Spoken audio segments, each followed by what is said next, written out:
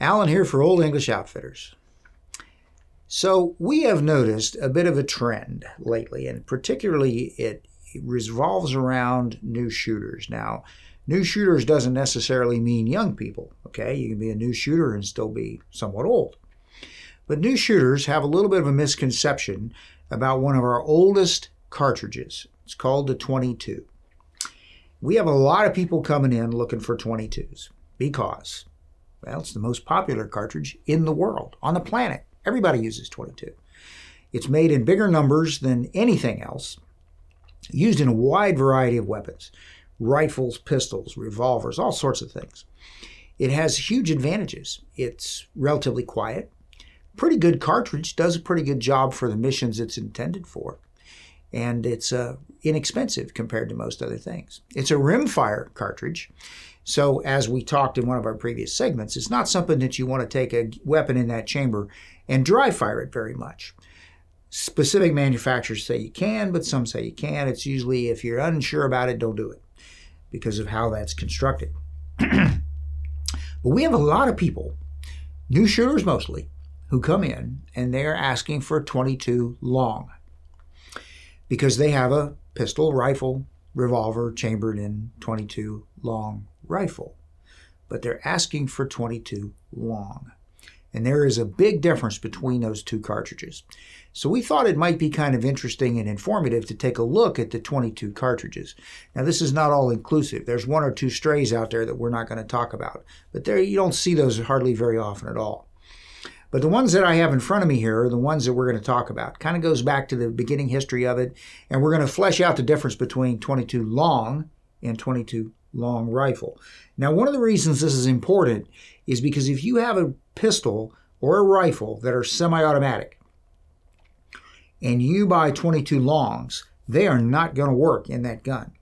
They might look like they'll work, but they won't because of the differences between the cartridge. And we, for a while now, have had 22 long in CCI's brand for sale. People buy it, and then they end up coming right back when they find out it doesn't work. So we're going to try to head you off a little bit so that doesn't happen. So in front of me here, I have 5 22 caliber cartridges.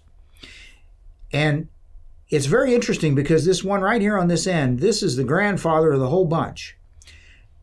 Today, we call it the Flaubert. F-L-O-B-E-R-T, French word, the Flaubert. It used to be called, and still is called to some degree, 22 BB cap. This thing is where all the rest of these kind of came from. It is not interchangeable with them. And you kind of, if you're going to buy this, you've got an old gun that's chambered for it. You're not going to use it in most things. But I point it out because it's kind of where the rest of these came from. How old is this cartridge? You ready for this? 1854. 1854 over in Europe was where this cartridge was designed. And it's not much more than a muzzleloader percussion cap with a projectile attached to it. It's not much more than that. Very low powered, used for target shooting and games playing, actually. They would use little target games. They'd have little targets and they'd just shoot at them for score. The 22 BB cap, very interesting old round. Next to it is the 22 short.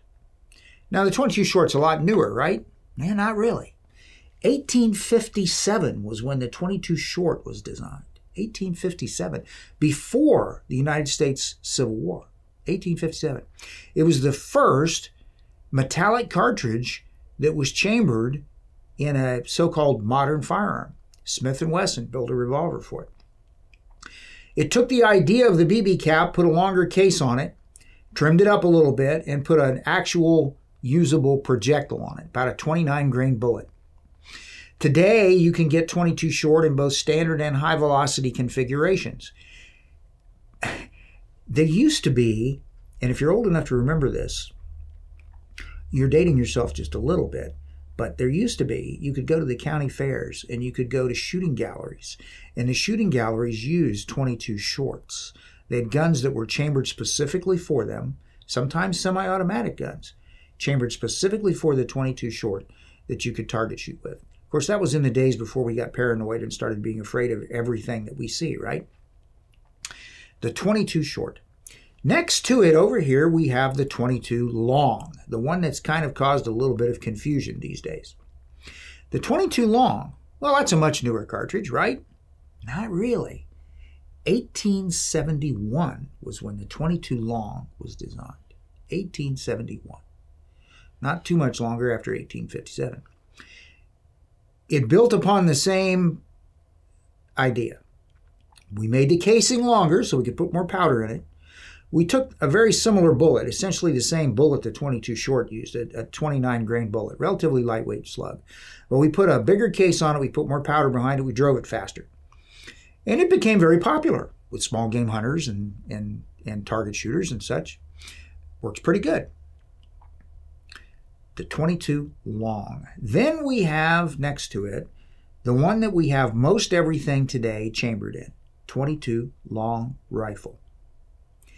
It does not have to be a rifle to shoot it. Most modern firearms in 22 caliber are chambered for the 22 long rifle. Progression of the same idea. We took the same case length, but we put a heavier bullet on it, put a little more power yet behind it, and we end up with the 22 long rifle. Probably named that to distinguish it from the long. The long rifle today is made in standard and high velocity and hypervelocity configurations. If you have a semi-automatic weapon, pistol or rifle, 22 long rifle high velocity is what you need. Now, high velocity 22 long rifles, first of all, on the boxes of these things, usually they tell you about how fast they're going, what their velocity is, their starting velocities. Long rifle high velocity, to qualify as a high velocity, it's usually going to start around 1,200 feet per second and go up from there. There are some so-called hypervelocity rounds that'll truck out there at about 1,600 feet per second or thereabouts out of a rifle barrel. But long rifle high velocity for most semi-automatic things is what you need. Now, these three, short, long, long rifle, are somewhat interchangeable. If you have a revolver or a lever action rifle, you can probably shoot all three of those because you're providing the power to operate the gun. The cartridge power isn't doing it. When you actuate the lever, or in a revolver, you cock the hammer, pull the trigger, whatever, you're manually operating the mechanism of the firearm. So you can shoot shorts, longs, long rifles. If you look at the side of some of the barrels on some of the guns, Henry comes to mind because usually they kind of outline the lettering on them. You'll see it'll say SL or LR, short, long, or long rifle. And I've shot Henry lever actions loaded up with shorts. Works fine.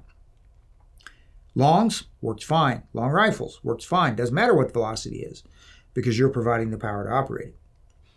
Semi-automatic, once again, just to recap, you need the long rifle and you need the high velocity.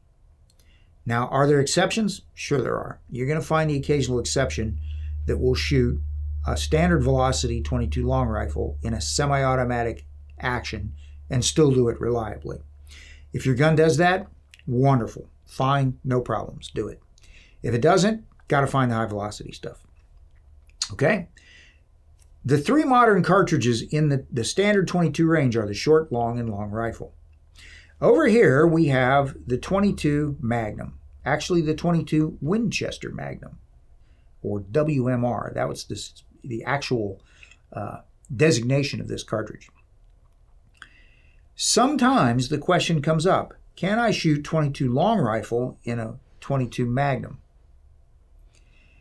And the answer is no, but the answer is also yes. And you say, what the heck does he mean by that? Well, you can shoot the projectiles through the same barrel. They're not exactly the same diameter. The Magnum is just very slightly bigger, but it will still work okay through the same barrel. What you need, though, is a different chamber. So you have revolvers like the Heritage Series Rough Riders, like the Ruger Single Sixes, that have two cylinders. The cylinder, of course, is the chamber on a revolver, right? So you have one cylinder that's set up for 22 long rifle chamber, one that's set up for 22 Magnum chamber. The Magnum cartridge is not just longer. It's marginally bigger in diameter. The whole thing is. So you've got to have a different chamber. If you shoot a long rifle in a Magnum, number one, because that's a little larger chamber, firing pin may not reach the primer. Even if it does, the casing is going to expand and most likely jam up the works. Okay? So you cannot do that. Semi-automatic weapon chambered for .22 Magnum is not going to shoot .22 long rifle. It just isn't. If you want to shoot both, you got to go to a revolver platform, something that has the capability of swapping the chamber. Okay? All right, so recap. Granddaddy, the .22 BB cap. The short, the long rifle, and the .22 Magnum. Once again, if you're coming in with a modern firearm and it's semi-automatic, you're looking for long rifle, not long. If it's a revolver, no problem. Will a bolt action shoot the shorts and the longs? Maybe. This thing is short enough that through a bolt action, cycling the bolt, it may jam it up when you feed it. Probably for sure if it's coming out of a box-type magazine. Maybe if it's coming out of a tube magazine, maybe it'll work. Longs usually do without too much trouble. So it's one of those things where you might just try in your particular gun, you're okay. You know, it's funny, sometimes things make a big circle, right? Over here we have this really low-powered .22 that kind of started all this. Well, today we have things like that. This one's made by Aguila down in Mexico. It's called a .22 Colibri. 22 CB caps, you've heard of those, perhaps. Those are the same idea.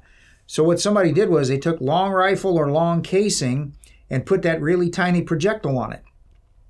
These things very often have very little or no powder. Sometimes they just have priming compound. So you got a projectile that's traveling really slow. In some cases as low as around 300 feet per second.